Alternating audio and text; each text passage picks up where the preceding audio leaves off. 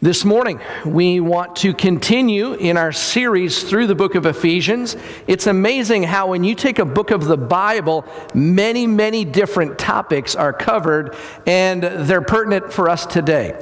We may not have the exact situation that they're facing. However, the principles of the truth of the Bible that were applied back then are still pertinent for us today. And so I want us to pick up, if you would turn to Ephesians chapter 1.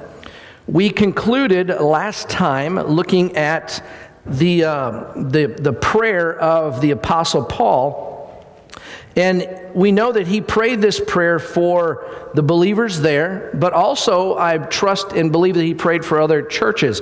You can pray this for yourself today. Actually, turn to Ephesians chapter 2, I apologize. And we can pray this over ourselves. It's a great way to pray over other individuals. I pray this over you on a regular basis and some others that are listed here in Scripture. So we went through that last week, and we left off with the first part of chapter 2. The first few verses shows us the condition that we were in without Christ. Now, I believe that it's important for us to focus on the future, look ahead to what the Lord has in store, but I believe it's also important for us to remember our past, not to use it as a hitching post that it holds us down, but to remember what the Lord brought us out from. There were many times the Apostle Paul used his past and what he used to be like to what he is now to show the amazing saving power of God. Every one of us have a powerful testimony. You may say, well, I didn't do much bad. Well, great. You know, it doesn't matter how much bad in the natural you did. We were all in the same boat because we had a spirit that was separated from God. We were all sinners because of a sin nature. So we're all in the same place, in the same location. But we're going to see some amazing things that God did. So in Ephesians chapter 2, the first 3 verses, this is where we left off. It says, "As for you, you were dead in your transgressions and sins, to which you used to live when you followed the ways of the world, and of the ruler of the kingdom of the air, the spirit who is now at work in those who are disobedient. All of us also lived among them at one time, gratifying the cravings of our sinful nature and following its desires and thoughts. Like the rest, we were by nature objects of wrath, objects of God's wrath." Well, verse 4 gives us God's response to our condition. Notice what it says. "But God, who is rich in mercy, for his great love wherewith he loved us," and we'll catch on to the rest of it in here in just a moment. Notice it says, it starts, "But God." It doesn't matter what condition you found yourself, but God. He did something supernatural. Many people realize the condition they're in the first 3 verses, and they wallow in that. And they forget about the next verse that says, "But God." And notice, what does it say that God is rich in? He's rich. Thank God for his mercy. He is rich in mercy, which allows him to do something about our condition. Now, mercy here is passing over deserved judgment. We need to have, I think, a good understanding of where we were headed without Christ. Do a study sometime on what hell is like. And I don't believe that hell will be the final place where individuals will spend eternity. We talk that way. But actually, if you go into Revelation, it appears it's a different place called the lake of fire. Because all of hell is cast into the lake of fire. Where it says, the worm dies not out, talking about the maggots that infest dead bodies. It talks about the punishment that will be forever and ever. It's like, why is it so horrible? And we've talked about this before. It's because God allows you and I to go to a place, if we want to, that's totally opposite from him, where his presence is not. And what is that like? That's hell. That's a lake of fire. That's totally absent from God and his presence. And so if you want to go there, you're able to go there.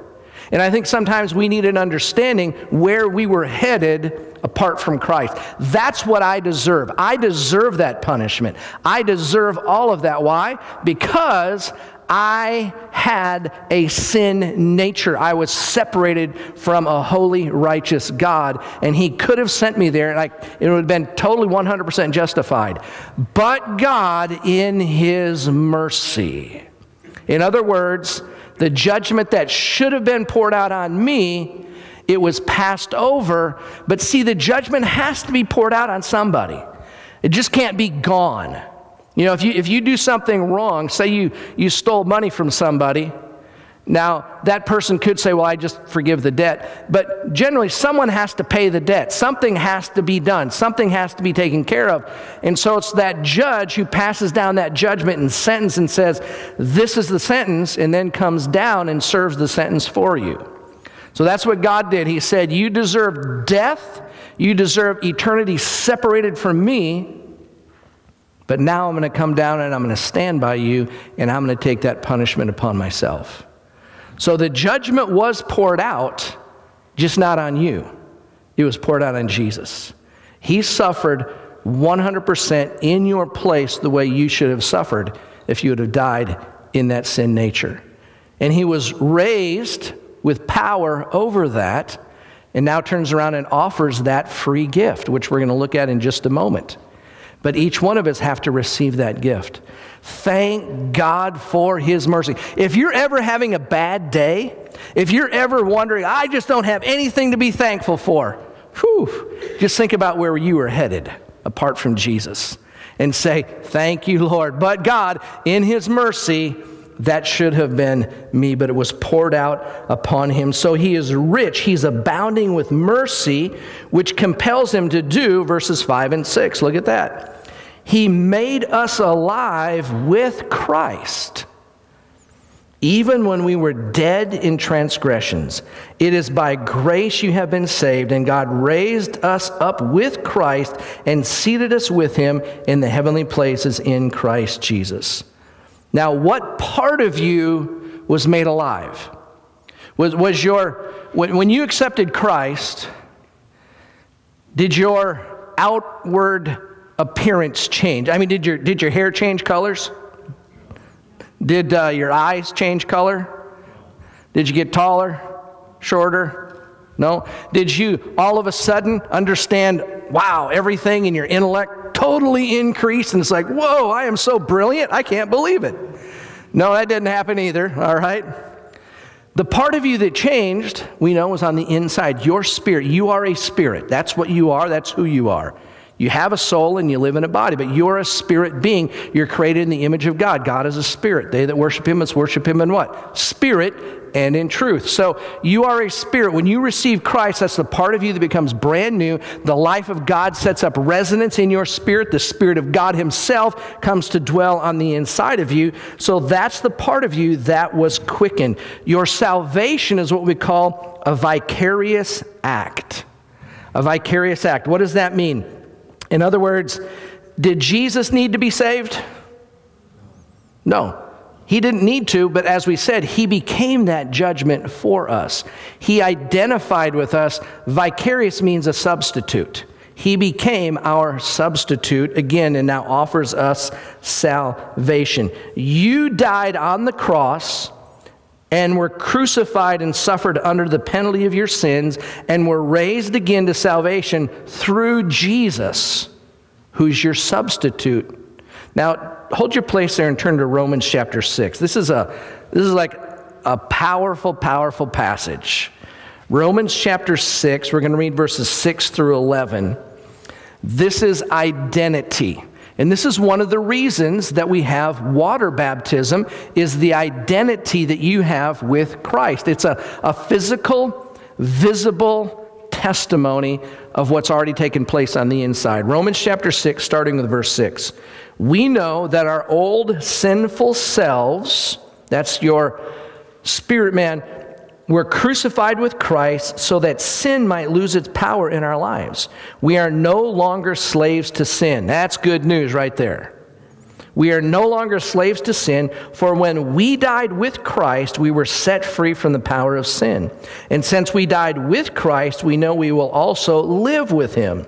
We are sure of this because Christ was raised from the dead, and he will never die again. Death no longer has any power over him. When he died once to break the power of sin, but now that he lives, he lives for the glory of God, so that you also should consider yourselves to be dead to the power of sin and alive to God through Christ Jesus. So, he tells us here, not only have you been freed from sin, but you've been given a place of authority.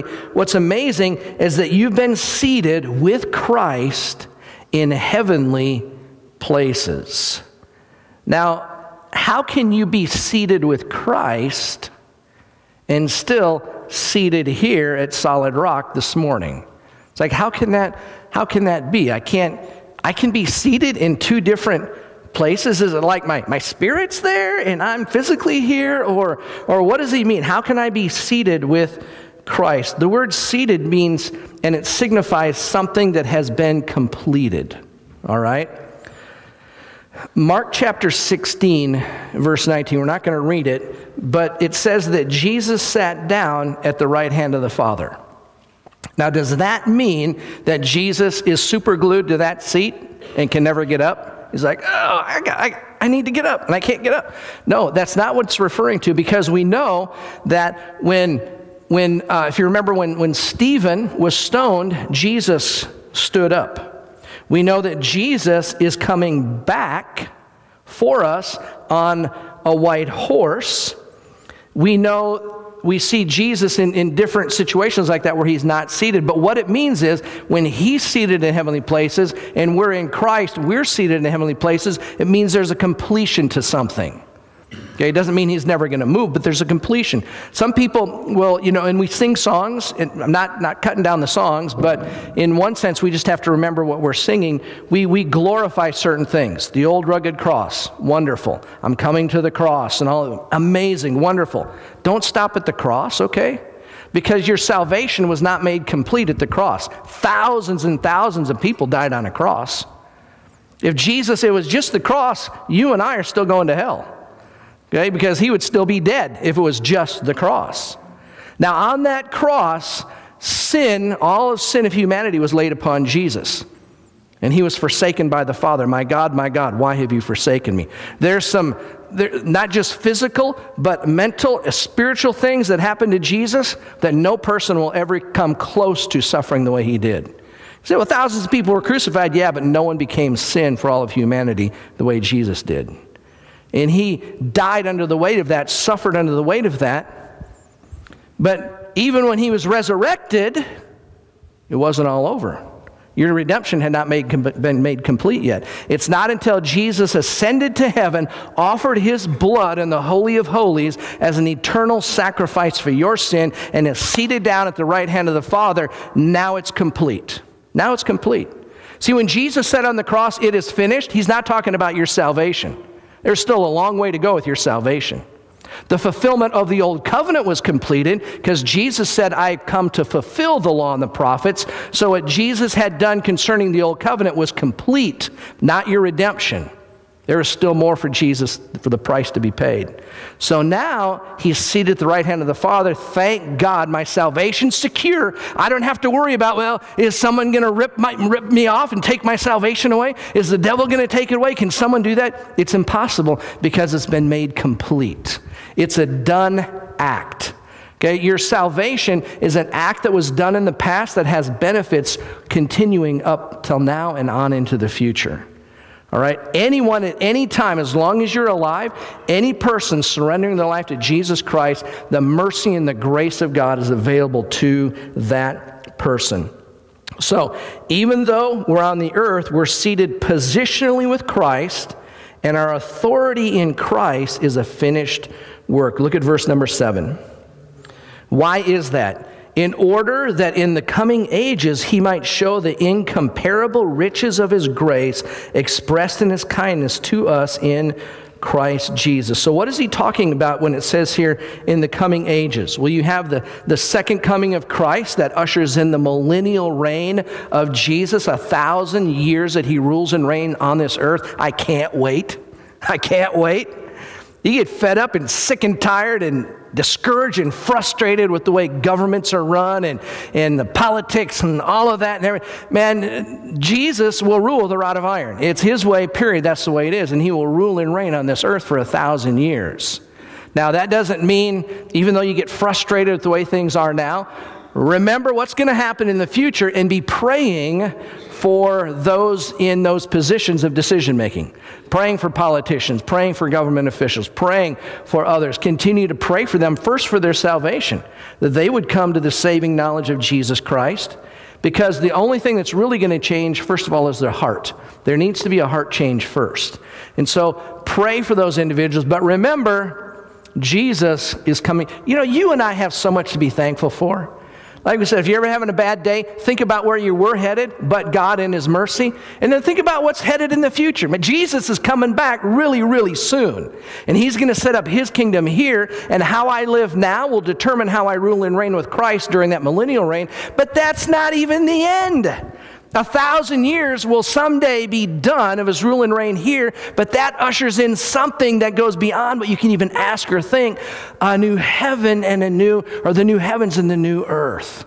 Everything made brand new. And out beyond that, beyond your wildest dreams and imagination of what God has. It says, eye has not heard, neither ear has heard all that's been prepared that God has for us. And notice, the key is, it's all in Christ Jesus. As long as you're in Christ, that's the key. That is the important part, that you are a follower of Jesus Christ. And He will then show the exceeding riches of His grace. The best is yet to come. That's what I told my wife when we got married. The best is yet to come. And it is. It keeps getting better and better. Look at verses 8 and 9. This is very familiar. People really know this passage quite well. For it is by grace that you have been saved through what? Through faith. And this not of yourselves. It is the gift of God, not of works, so that no one can boast. Grace, God's unearnable favor, provided salvation, and faith makes it personally mine. It's the same avenue through which I receive everything. Now, notice it says this is a gift of God. So what is it that's a gift of God? Grace, faith, salvation. Which one of those is a gift from God? Well, all of them are. All of them are. The faith that we have to believe came from the Lord. The grace of God. The salvation. It's all, think of this. You can't get, this is a horrible deal for God and a great deal for us. He didn't have to do any of it.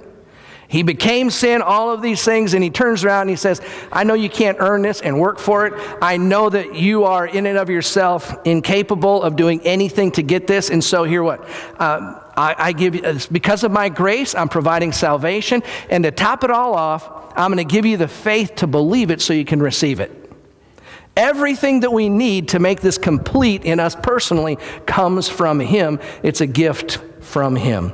Now, turn to Titus chapter 3. Grace, salvation, nor faith to receive it comes from us. They are gifts of God. This is probably, and I want to spend just a little bit of time here, and in the next few verses ties in with this, probably the biggest area that's a stumbling block for people. And many of you, if you've been out there and you've talked with individuals and shared the gospel with them, or you asked them the question, you know, if you had died tonight and you stood before God and He said, why should I let you into heaven? What would you say? Probably the number one answer that people will give is, I hope to make it on my good works. Not my good looks, but my good works. I'm hoping that because I haven't been that bad. I'm not as bad as so-and-so. I haven't killed anybody, or I haven't done that, and I've done, and so what about those people that maybe have taken another life, or someone who's done something in the natural we think of really, really bad? How about those people? They stand no chance. And so we bring it down a lot of times to works. I'm hoping that in the end, my good works will outweigh my bad. And so Ephesians chapter 2, 8 and 9 are great verses to take someone to, because your opinion doesn't matter anything. What matters is what the Bible says.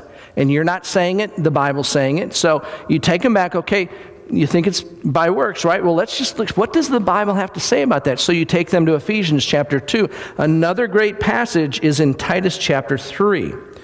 Titus chapter 3, let's read verses 4 through 8.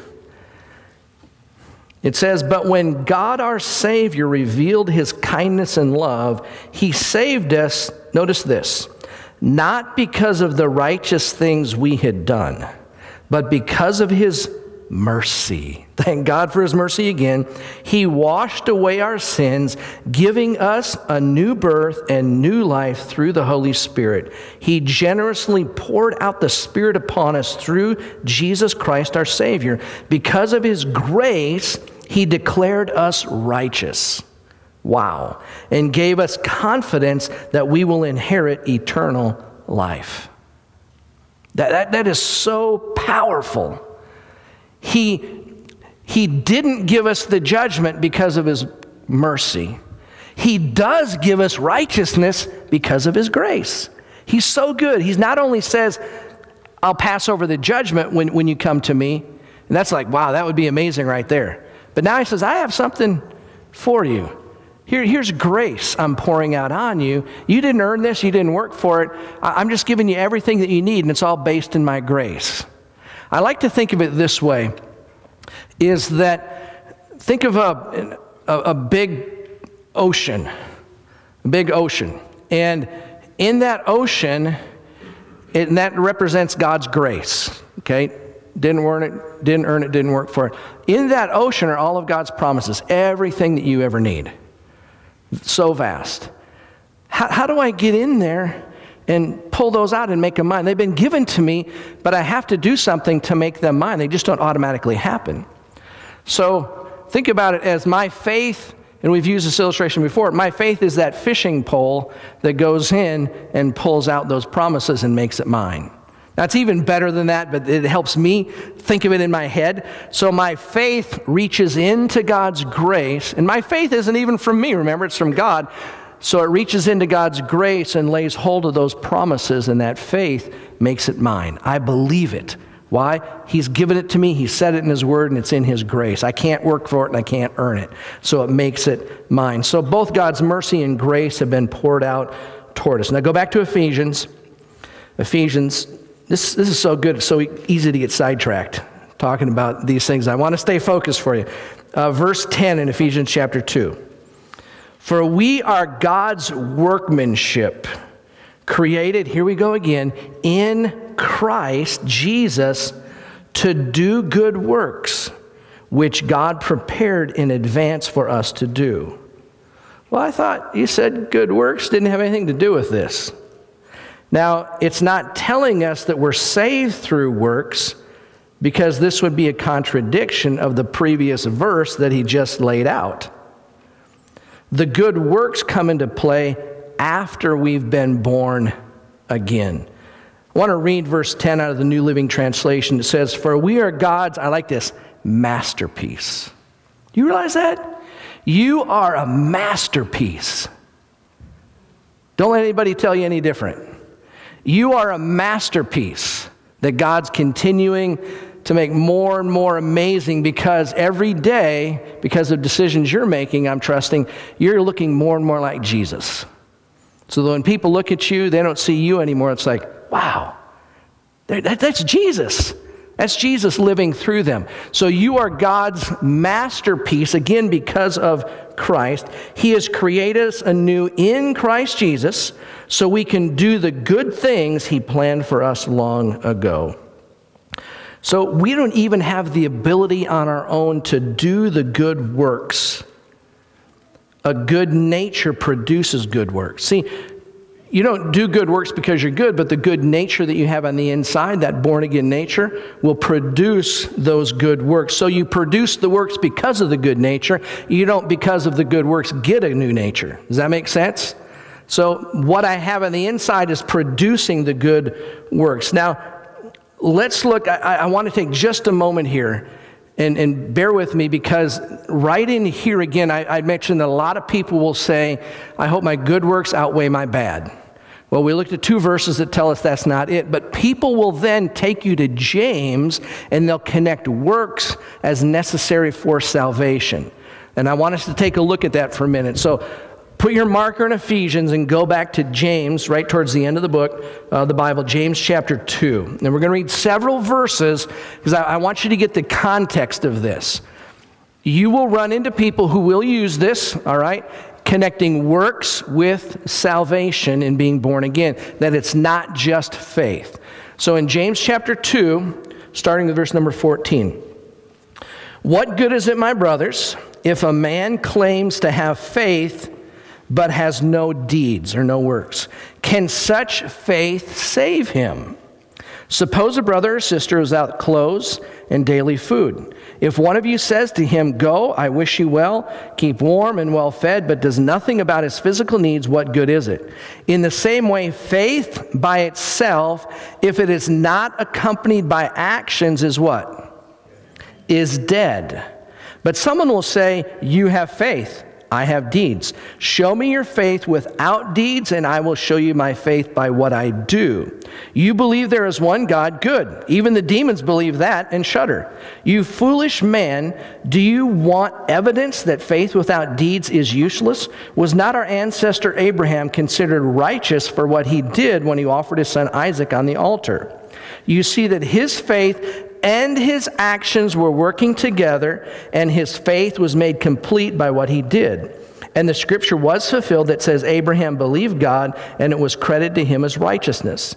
And he was called God's friend. You see that a person, notice this, is justified by what he does and not by faith alone. Sounds like a contradiction here.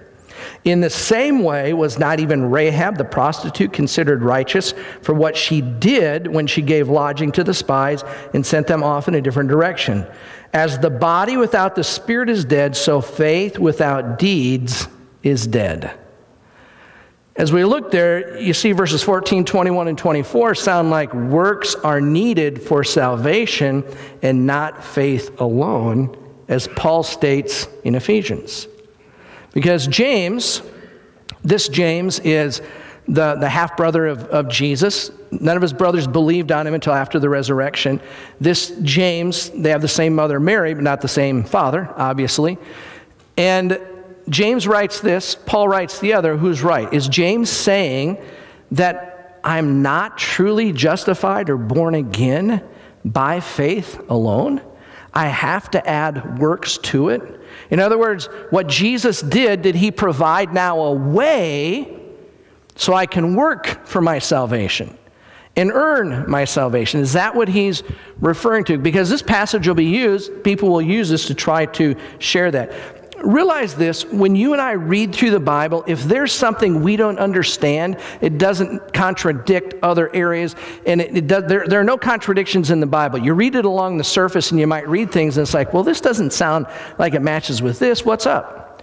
That's where you notice Paul told Timothy, study to show yourself approved, a workman who needs not to be ashamed, rightly dividing the word of truth. You have to study in order to rightly divide the word. In other words, if you don't study, there's a possibility for you to wrongly divide or understand the word. And that's why you can't just take one single area or one single scripture. How does that coincide and how does that interpret with other scripture together? Because this is not a contradiction of what Paul is saying back in Ephesians chapter 2. In the context of this passage, and I encourage you to read the entire book. It's an amazing book. But in the context of this passage, James is talking to saved people. He's talking to born-again individuals living out their salvation for others to see. In other words, if I am genuinely saved, I want to produce good works to please Christ. And he goes on to give an example of someone who is in need of daily food and sustenance, and I have the opportunity and the ability to help them and bless them, and I don't do it. I'm not producing good works. And he's saying, you know what? It comes into question. I'm looking at your works, and you have nothing that I can see that shows that you're a follower of Jesus Christ. How do I know? Just by what you say, taking your words? Well, if you're really a follower of Christ, it should be produced in your works, in the way that you live, and how you handle situations. People are watching your life. And what do they see? They hear your words and they see your works. So he's questioning how a person with God's nature of love can refuse to help a person in need. Your lack of works is proving that you may not really be saved. Now, does that mean if I don't follow through and help somebody that I lose my salvation? No, that's not what he's talking about. This is just what others are observing in your life. In verse 14, it says, if a man claims to have faith. It doesn't say he actually does have faith, but that he says he does. So the only way I can see your faith is through your works. Faith and works go hand in hand, and your faith is matured or perfected through your good works. I want to read something to you here. It's a really good commentary, and it explains this really well. It says this. It says, concerning verse 21, and Abraham and Isaac, when he had offered Isaac his son upon the altar, it's clear from Genesis 22 that Abraham proved his faith in God when he was asked to offer Isaac as a sacrifice. It was faith that led him to act this act of obedience. Had he refused to obey, it would have demonstrated that he had no faith in God or his word. It's also clear that this act of faith and works was not his initial justification by faith. That was at least 40 to 50 years before offering Isaac in Genesis chapter 15, the first 6 verses. So in other words, what James is talking about is not the initial decision of Abraham to believe God. That was 40 years earlier. That's when God told him, you're going to have a son. Okay? What we're talking about here is many years later when he has a son. And back in Genesis, it says that it was credited to him, his faith in God, it was credited to him as righteousness. And we also see an example here of Rahab, given as an example, proving her faith, that faith in her heart through her outward actions. Now, here's what's really interesting in verses, and you can write this down and look at it. In verses 21, 24, and 25, the words righteous and justified in those passages mean to bring out the fact that a person is righteous or justified. In other words, the good deeds don't make them righteous, but bring out the fact that they are already righteous. We could say of Abraham and both Rahab, they were proven justified through their good works. And that's what this is referring to. James is saying, if you're really born again, if you're justified, if you're made righteous with God through faith and faith alone, you better be producing that in good works in the way that you live.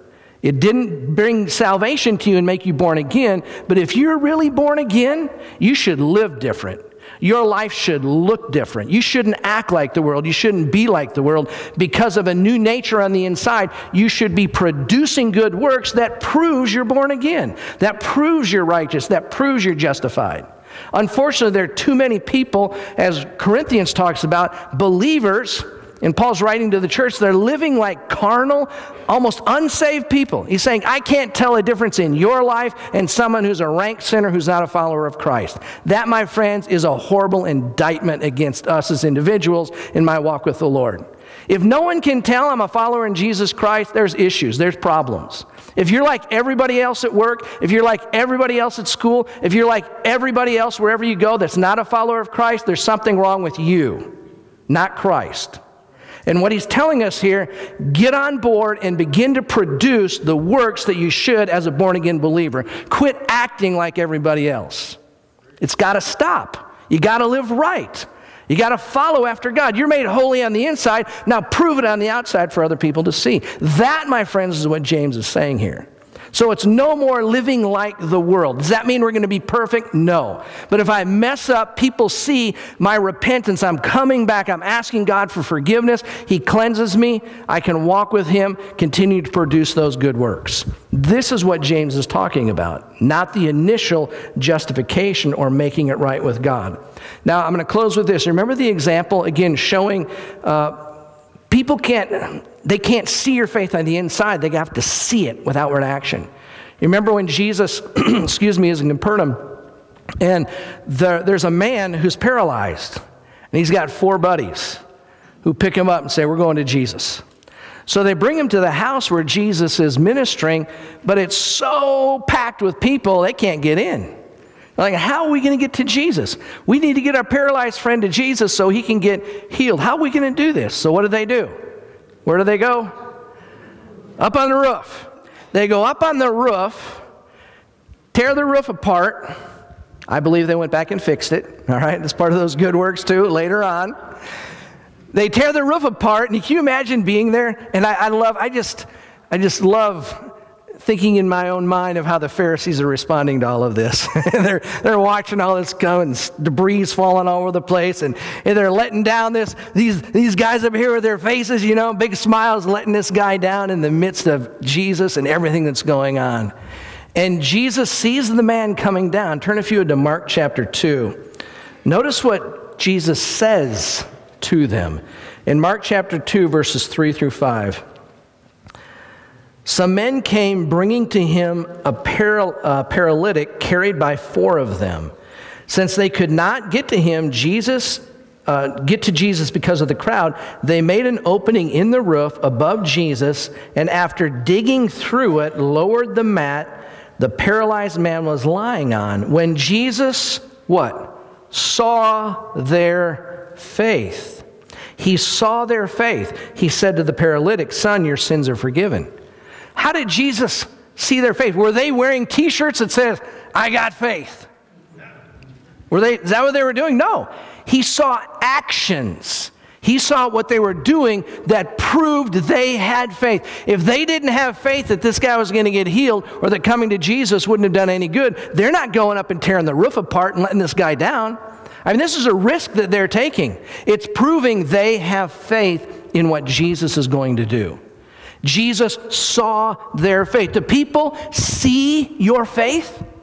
Have people seen your faith this last week? The way you handle business deals? Have they seen your faith? The way that you talk to teachers? The way you talk to parents? Parents, the way you talk to your kids? Co-workers? Have they seen your faith lived out before them? Jesus saw their faith. And then there were amazing results because of this. And I encourage, read the whole story of this. It's pretty amazing of what happens and takes place, because he says your sins are forgiven, and that causes a stir, okay, with some of those that are around there. But in one sense, I'd have been kind of like the guy. It's like, in the natural, I'm thinking, that's great, Jesus, but my sins forgiven aren't helping my legs to walk. Anything else you got here? Anything else to go on? And you can read the rest, as Paul Harvey would say, or the rest of the story. So let's really focus this week. Now, you shouldn't...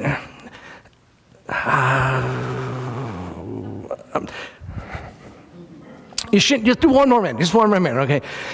You shouldn't... Producing good works isn't me going out trying to, I gotta produce good works and trying. A tree doesn't do that. A tree doesn't grunt and groan to try to produce fruit.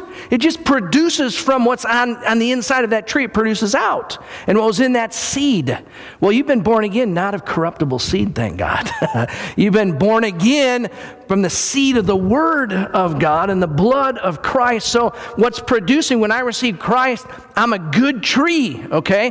I've got what I produce is from the life of God flowing out from me. I'm not forcing myself to try to do this. Yes, I have to put forth my effort, but you don't have to try to force those things. Just live like Jesus. Just relax and rest in Him. Listen to the Spirit of God and just begin to produce. Now, it may be difficult at first, but the more you do something and make the use of all the opportunities that you have, there will be many opportunities today, tomorrow, throughout the week for you to get frustrated, you get angry, to get depressed, discouraged, whatever it may be. Use those as opportunities for stepping stones, not stumbling blocks. Use those, say, okay, this is a great opportunity for me to prove that God's Word is true. This is a great opportunity for me to begin to produce good works in the midst of this because of the nature that I have on the inside. One of the best ways, when you're getting frustrated, just start praying in the Spirit. Just start speaking Scripture. Just start doing those things, or quietly under your breath just worshiping God. Okay, what's happening in the midst of that? You're taking that power on the inside, and it's beginning to work its way out, and it will produce good works. So I'm standing in line. and I'm frustrated, and I'm worshiping the Lord, and I'm praising Him, and by the time I get to the cashier, what happens? I have a great attitude, and I treat that person with respect, even if they're ticked off and they aren't nice to me. Why? I'm producing now good works because of the nature on the inside that I've been stirring up. But if I stand back there and I'm angry and frustrated, and I'm cursing everybody out in the line in front of me, and they're doing all these price checks. Now, this didn't happen to me last week. Don't say I'm not. It may sound like he's talking from experience. I am, but not last week. So if you're there, now what I'm doing is I'm feeding the flesh, and by the time I get up to that cash register, I'm ticked off and I'm angry, and the way I react to her or he and what they say, it's not producing good works. I'm showing like I'm acting like every other jerk who's come through the line. And then I'm done, and here's a track, read that, okay? Please, if you're going to act that way, don't be passing out tracts, okay? Get things right first and then pass the tracts out. No. Let's pray.